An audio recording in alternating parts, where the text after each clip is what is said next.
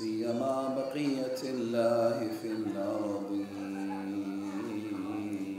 وحجته على الخلائق أجمعين سيدنا وإمام زماننا وولي أمرنا مهدي هذه الأمة وطاووس أهل الجنة الحجة ابن الحسن العسكري فداه أرواح العالمين.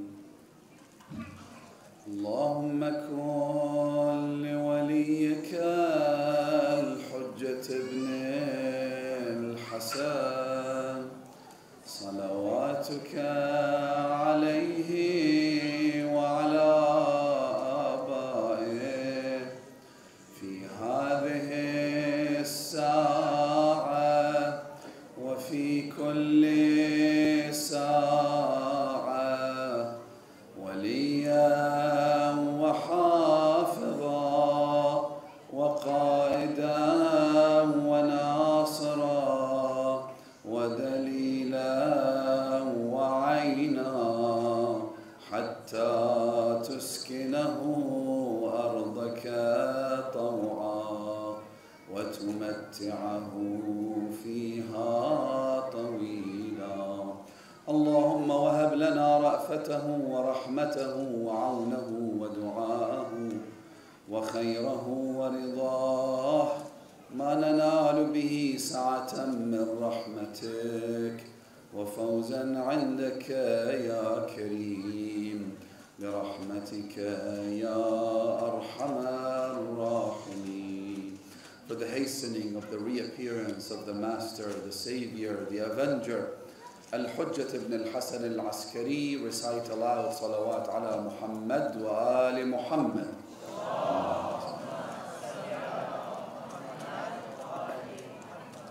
My dear brothers and sisters, Assalamu alaikum wa rahmatullahi wa barakatuh. When we attempt to speak about someone like Ali ibn Abi Talib, we find ourselves standing before an endless ocean that fills the horizon. One is left utterly speechless, clueless, not knowing where to begin and where to end. Which of the virtues of Ali ibn Abi Talib are we meant to cite and to elaborate on? How could we even begin to speak of the virtues of a man that the greatest scholars, the greatest erudites, the most knowledgeable poets have acknowledged their incapacity and have confessed to their inability to speak about him? Ahmad ibn Hanbal is a Sunni scholar, someone who leads an entire juristic school within the Sunni sect. He has a book called Fada'il al-Sahaba, the virtues of the companions. The book is 2 volumes in length.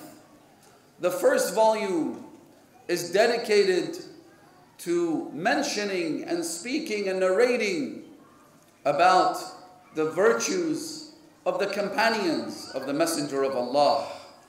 All of them combined in 1 volume. The second is dedicated exclusively to Ali ibn Abi Talib. How do we even begin to describe a man like Ali, whose virtues were censored, whose merits were filtered? The apparatus of entire governments were employed to ensure that the virtues of Amir al-Mu'mineen were not recorded, they were not transmitted, and they were not preserved for later generations to learn about him. Muawiyah and his kingdom, all of the state employees were used for that purpose. Al-Khalil al-Farahidi was the most senior scholar in the city of Basra in the year 150 after the Hijrah. Al-Khalil ibn Ahmad al-Farahidi. The year 150, which is almost 1250 years ago, so close to the Holy Prophet during the time of the Imams, he was once asked a question. Speak to us about the virtues of Ali. There was a dispute as to whether Al-Khalil al-Farahidi was a Shia or not. This set the record straight. He said, what would you like me to say about a man with this quality?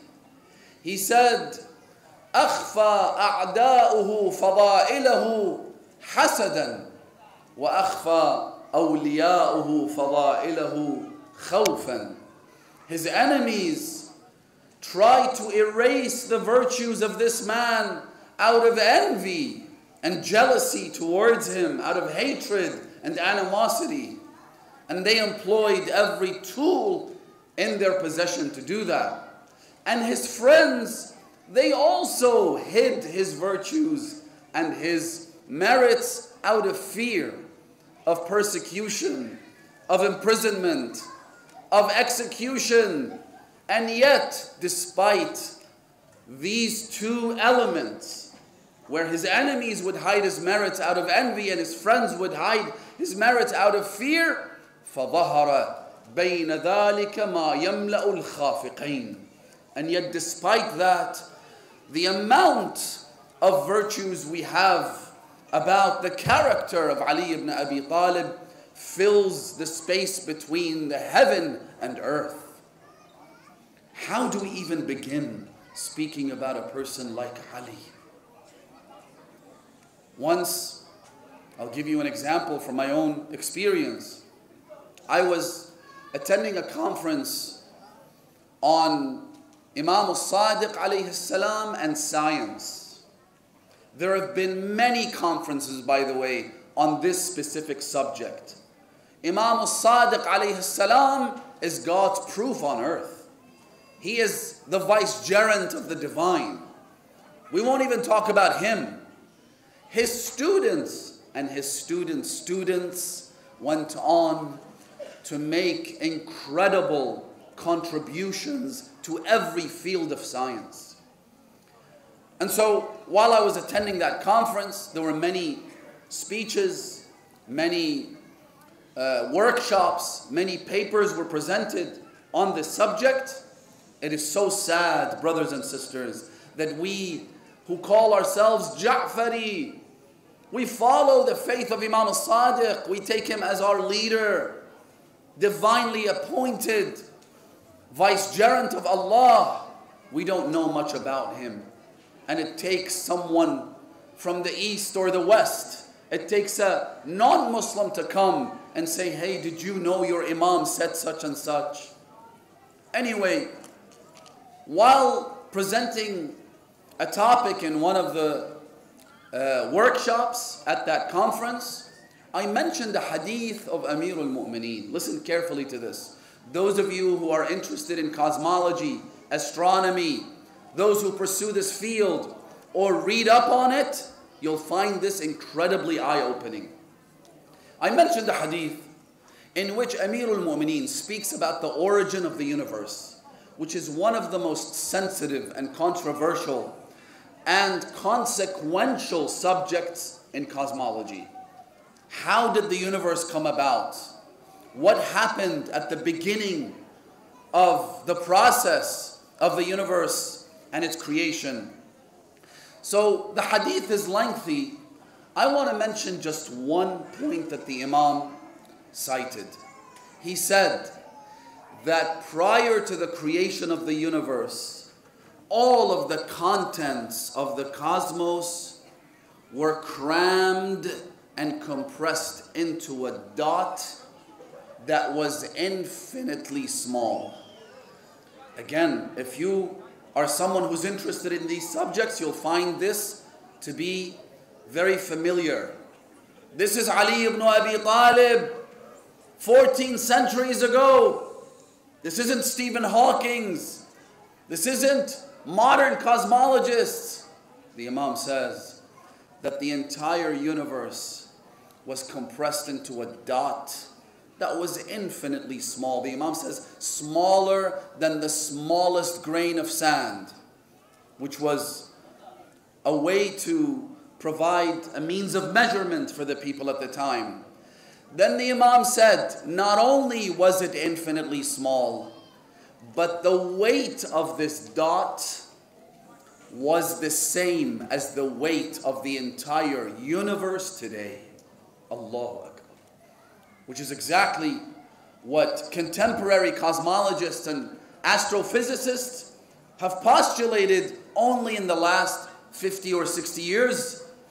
And this is what they've been talking about. The Imam said this 14 centuries ago. Now, after we finished the workshop, one of the people who was a co-panelist with me, he was the head of the Department of Quantum Physics at a university in Canada. He came to us. He said, where did you just say the quote that you mentioned? Who is it attributed to? I said, it's attributed to Ali ibn Abi Talib. He said to me, well, I don't know of this man. All I can tell you from what I've just heard is that he was either a god or godly. In other words, he's either someone who possesses so much knowledge about the universe that he was the one who created it, or he has a direct line of connection to the one who created it. They tried to obfuscate the merits of Ali for various reasons, as we elaborated, and yet the world today is mesmerized by Ali. A Christian man, his name's Bulus Salama, he's from Lebanon. He wrote 4,000 verses of poetry about Amir al-Mu'mineen. A Christian man who doesn't believe that the Imam was divinely appointed. 4,000 verses. In one of those poems that he wrote about the commander of the faithful, he says, لا تقل شيعة ولاة علي إن في كل منصف شيعية. Don't say that Ali has followers who are called Shia and no one follows Ali, no one loves Ali except the Shia. Anyone with a modicum of sincerity and truthfulness will have no choice but to fall in love with Ali. Then he says, جلجل الحق في المسيحي حتى صار من فرط حبه علوية. I can see the truth so manifest, so evident, that despite the fact that I'm a Christian, I am Alawi. I follow and love none other than Ali. Then he says, to wrap it all up, he says, Ya sama ushhadi wa ya ardu qarri wakhsha'i innani dhakartu aliyya. He says, oh heavens, you should brace yourself. Oh earth, wait, because I'm about to mention the name of Ali. They tried and they tried and they tried. And yet, here we are today, lovers of Ali, admirers of Ali, in the most far-flung places on the planet, gathering to hear his merits and his virtues, to mourn his tragedy, and to cry for his martyrdom. Allahu Akbar. Muawiyah had a cousin. Listen to this. Maybe one of the stories that you haven't heard before. His name was Muhammad ibn Abi Hudayfa. He was Muawiyah's maternal cousin, the son of his aunt. Despite being related by blood to Muawiyah, he was one of the greatest companions of Amir al-Mu'mineen. And so because of his love towards the Imam, Muawiyah threw him in prison. It was his own cousin. But this is what hatred does. He threw him in jail. فَبَقِيَ فِي السِّجْنِ دَهْرًا. He remained in prison for a lengthy period. God only knows how long. Then, after Amir al-Mu'mineen's martyrdom, Muawiyah said to his friends, he said, let me bring my cousin out, Muhammad ibn Abi Hudayfa, and try and get him to show remorse for expressing allegiance to Ali, my arch nemesis. Let me have a talk with him. Maybe the many years he spent in prison will have changed his mind, and maybe now he regrets what he did. So he summoned him, they brought him from prison. Muawiyah looked at him. He said to him, listen, Ali was my enemy. But that's because Ali had a part to play in the killing of Uthman. And Ali was not a just ruler. Ali was this, Ali was that. And I wish for you to now show some remorse so that I could pardon you. It's been a long time. You've been in these dark dungeons for too long. His cousin, Muhammad ibn Abi Hudayfa, he said to him, oh Muawiyah, I've known you since before the advent of Islam. I've known you as a child, and I've known you as an adult man. And I can tell you that when Islam came, فَمَا زَادَكَ قَلِيلًا أَوْ كَثِيرًا. Islam did not change you the slightest bit. You're still the same scum that you were when we used to play together as children. Muawiyah, you should hear what I have to tell you.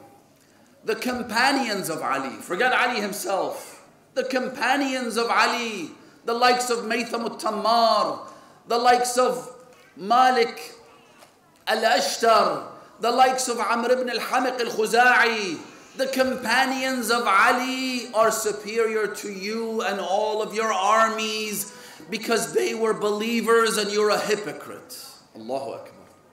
When the commander of the faithful, I mentioned this parenthetically, when he went to the battle of Siffin, the Imam said, إِنِّي أَعْرِفُهُمْ صِغَارًا وَكِبَارًا. I've known these people as children and I know them as adults.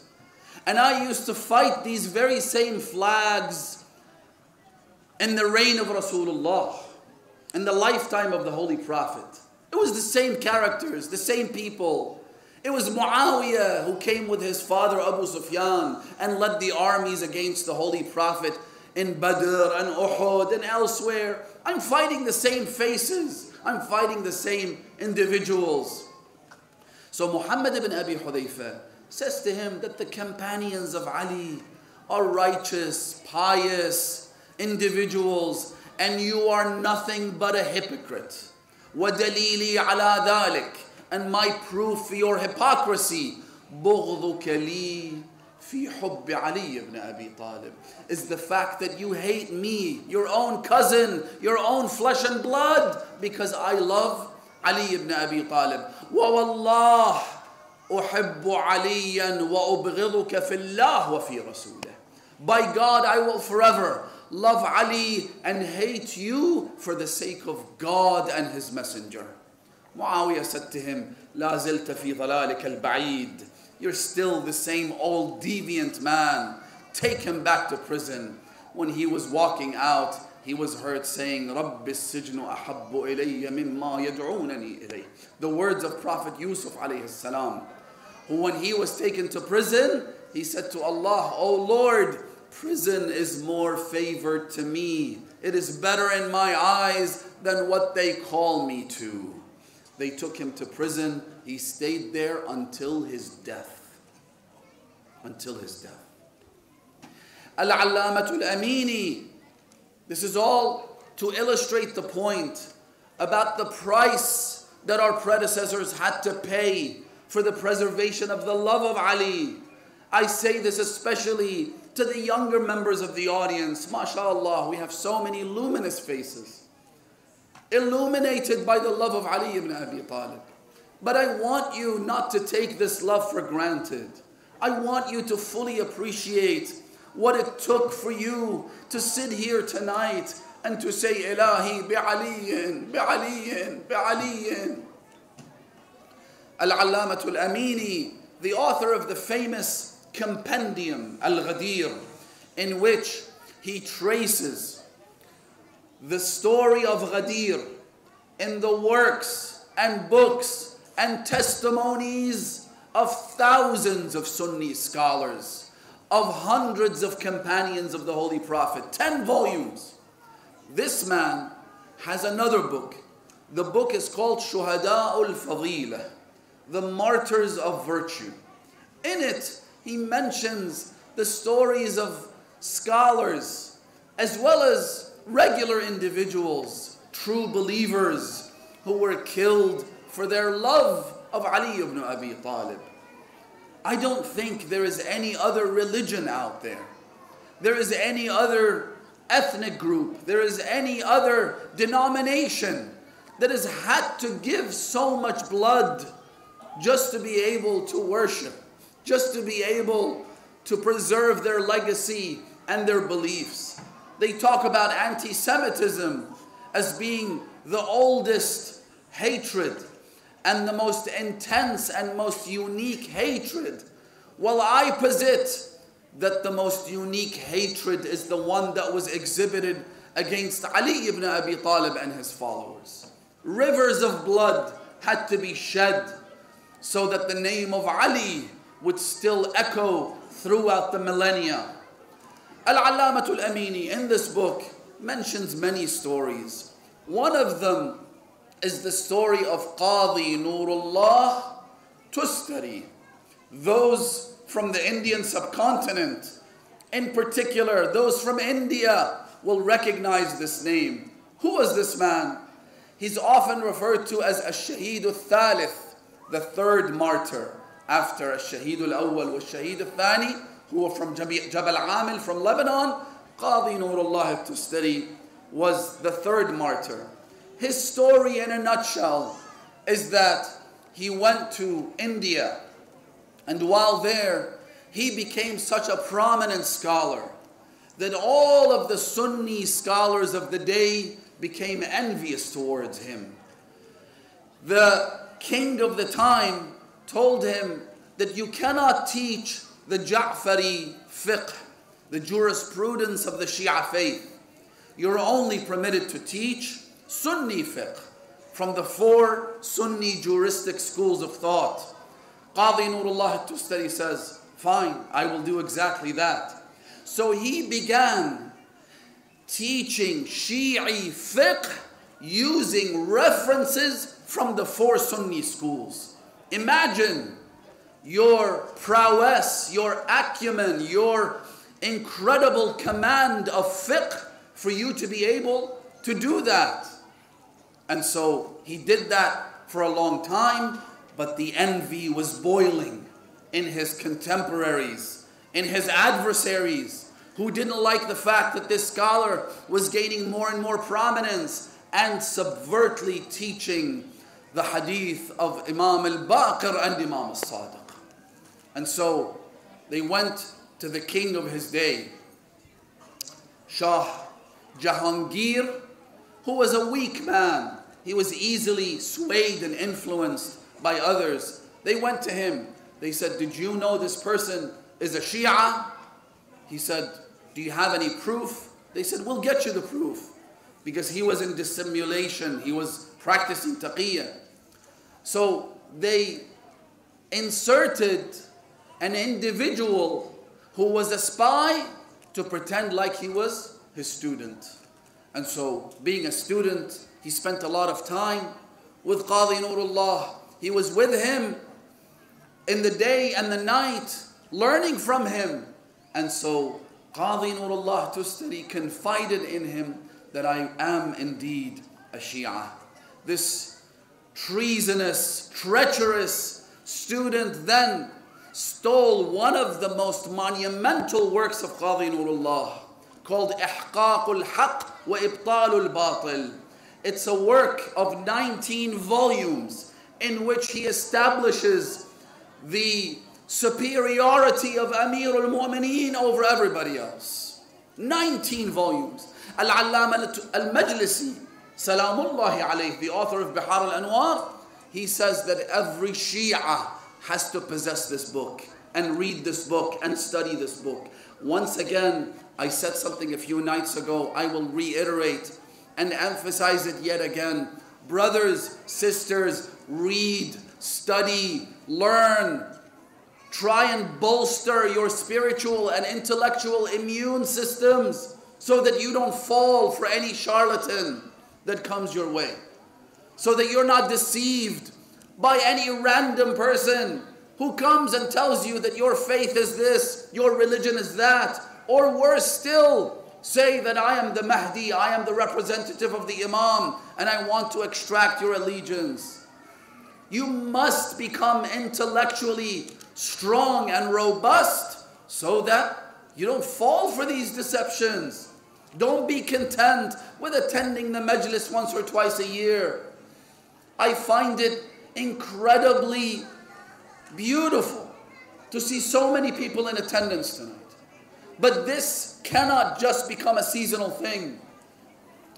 The Husayniyya, the Masjid, these great institutions are provided as safe havens for you to come and learn and ask the scholars if you have any questions. The hadith says, and I've quoted this in previous lectures, the Imam says, إِنَّمَا يَهْلَكُ النَّاسِ, people perish لِأَنَّهُمْ لَا يَسْأَلُونَ, because they don't ask, because they don't inquire, because they don't try to increase their knowledge. Anyway, Allamatul Majlisi says that this book must be read and studied by every Shia. And it was authored by Qadi Nurullah Tustari. That spy stole a copy of the book and brought it to the king. All of the Sunni scholars came and they said, here is your definitive proof that this man is a Shia in disguise. So they brought Qadi Nurullah. The king said to him, while all of these sheikhs, all of these so-called imams were in attendance, he said to him, are you a Shia? Speak the truth. He said, of course I'm a Shia. Who else would I give my allegiance to than Ali ibn Abi Talib? Who else? Bring me someone who's better than Ali ibn Abi Talib in any one of his virtues. Anything. I challenge you. Of course, I'm a follower of Ali. I'm proud to say that I'm but a small, tiny slave of Ali ibn Abi Talib. So, Shah Jahangir ordered for him to be tortured. Allahu Akbar. Not just to be executed, not to be imprisoned, but to be tortured. They began lashing him, historians say, to the point where his skin and flesh started to fall down. And even then they weren't content. At the end, they got a pot of molten iron. They poured it over his head and killed him. Brothers and sisters, so many sacrifices had to be made so that the legacy of Ali ibn Abi Talib would reach us, and it is critical that we try and show some appreciation. Imam al-Hadi alayhi salam has a beautiful devotional text, what we refer to as ziyarah. It's often referred to as ziyaratul ghadiriyah. When Imam al-Hadi was summoned to Samarra on his way from Medina to the north of Iraq, the Imam passed through the holy city of Najaf. He stood there in front of the shrine of Ali ibn Abi Talib on the day of Ghadir, and he recited this ziyarah, which if you read it rather slowly, it takes about an hour and a half to finish. In that ziyarah, Imam al-Hadi addresses Amir al-Mu'mineen. He says to him, Salawatullahi alayk ghaidatan wa ra'iha. Ya Amir al-Mu'mineen, may God's blessings be upon you. Then he begins to list some of the merits of Ali. In particular, those that have a Quranic reference. He mentions the verses and he mentions their connection to Amir al-Mu'mineen. Then at the end, Imam al-Hadi says, but how can someone like me speak of your virtues, O Ali? Imam al-Hadi, an infallible Imam.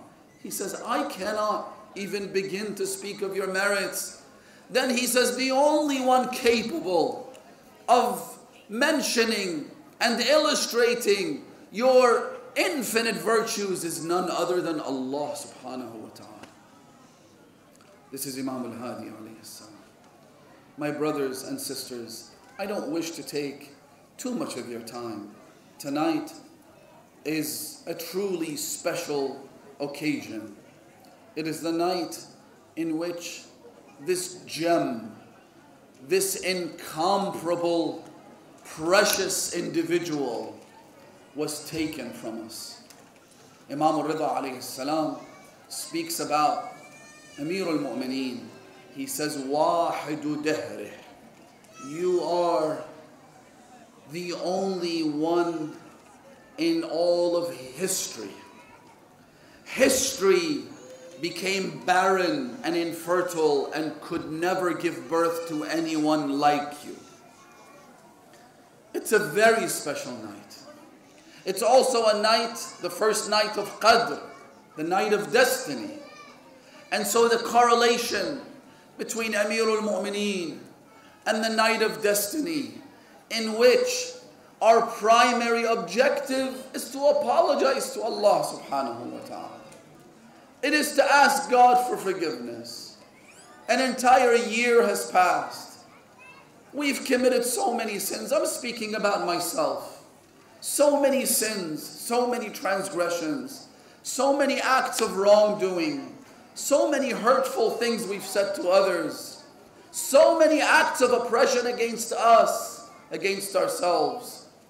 And yet, Allah subhanahu wa ta'ala was generous enough and merciful enough and affectionate enough to give me yet another chance, to allow me the opportunity to attend these gatherings that are being held across the globe so that we could come and ask Allah in the name of Ali ibn Abi Talib to forgive us. Amir al-Mu'mineen is truly unique. I'll mention a couple more ahadith and then try and wrap up the majlis. Sallu ala Muhammad wa ala Muhammad.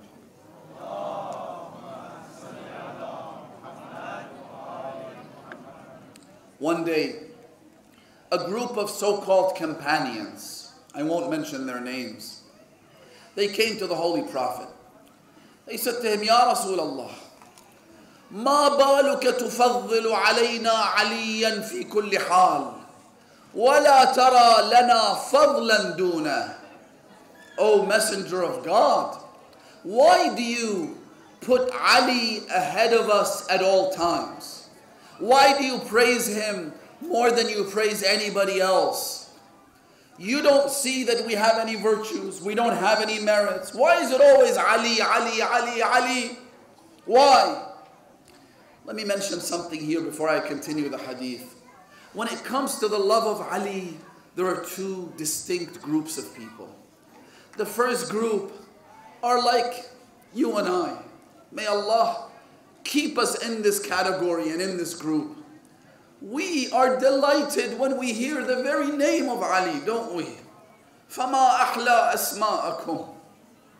We love hearing about his virtues. We enjoy hearing about his merits. This is one group. The group that doesn't complain to Rasulullah. Why do you keep speaking about Ali?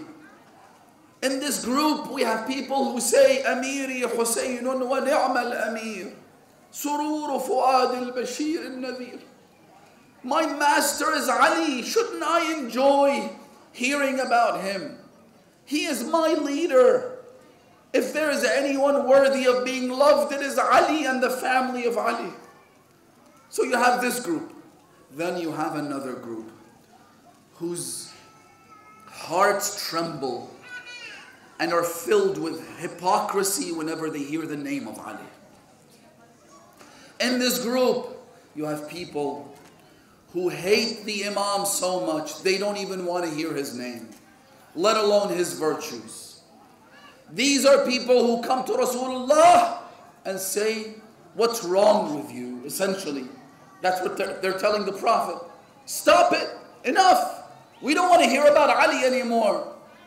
Why do we have these two groups? Because God made Ali the litmus test. Those of you who have done chemistry in high school will know what a litmus test is.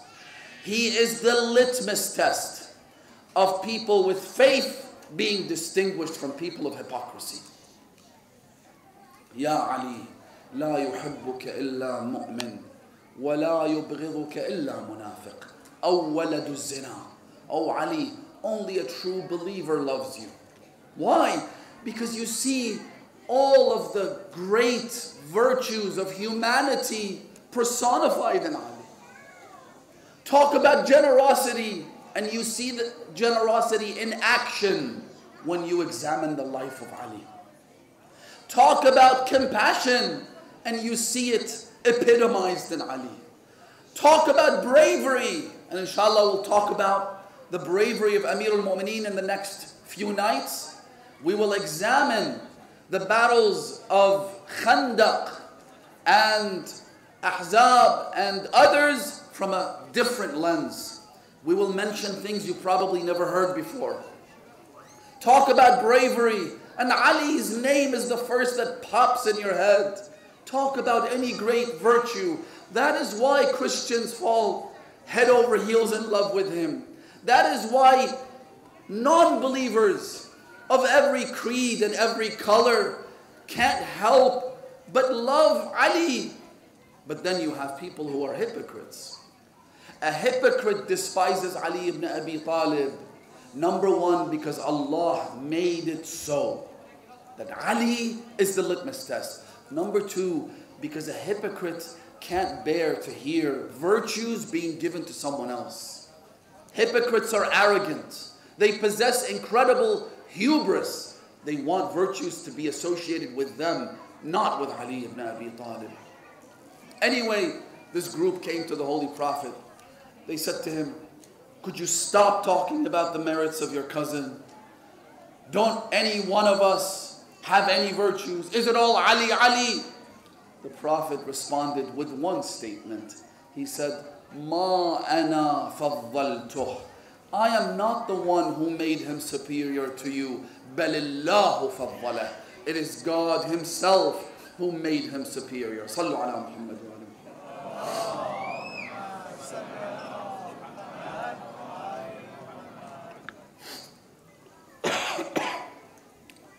For the love of Ali ibn Abi Talib, another salawat.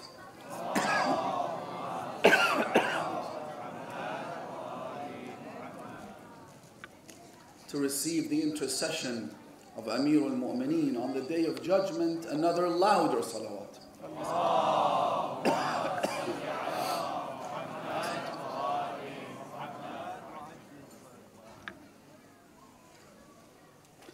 Ma ana man faddalahu balillahu faddalah. One day, the Holy Prophet was sitting in the masjid with many of his companions. The Holy Prophet said that a man is about to walk through the door of the masjid who is among the people of paradise. The Prophet didn't do this very often. It's a very rare occasion that Rasulullah would give someone a guarantee of going to paradise. I know that the other school has al-ashra al-mubashshara bil-jannah, but we all know that's a fabricated concoction. The people on that list fought each other, killed each other. It makes no sense for all of them to be in paradise.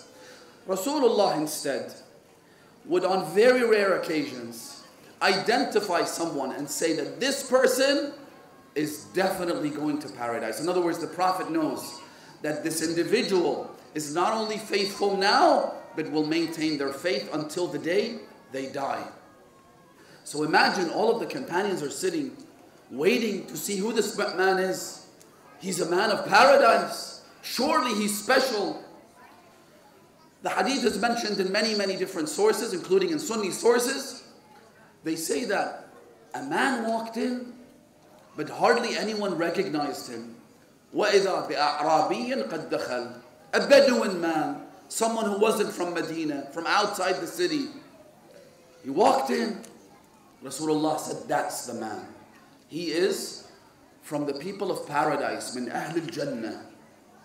So they said to Rasulullah, Ya Rasulullah, why is this man going to paradise for certain? Rasulullah said, لِأَنَّهُ يُحِبُّ هَذَا. Because he's one of the followers and lovers of this man. وَأَشَارَ إِلَىٰ عَلِيِّ ibn Abi Talib. If you love Ali, you will go to paradise. If you maintain that love. If you fulfill your obligations towards Ali, you will go to paradise. The Prophet said, because he loves Ali, he will enter paradise. The hadith says that the man came, he prayed, then he left the masjid. Umar ran after him. Umar and Abu Bakr. They all ran after him. They went to him. They said, could we shake your hand? He's a celebrity now. He's going to paradise. The Prophet's given him a guarantee, a blank check. Could we shake your hand? Could we embrace you? Could we kiss you? He looked at them. He said, Waylakum, woe unto you. The Prophet just told you the reason I'm going to paradise is because I love Ali ibn Abi Talib. Go straight to the source. Go to Ali. You want to be like me? Simply love Ali ibn Abi Talib. What is wrong with you? Allahu Akbar.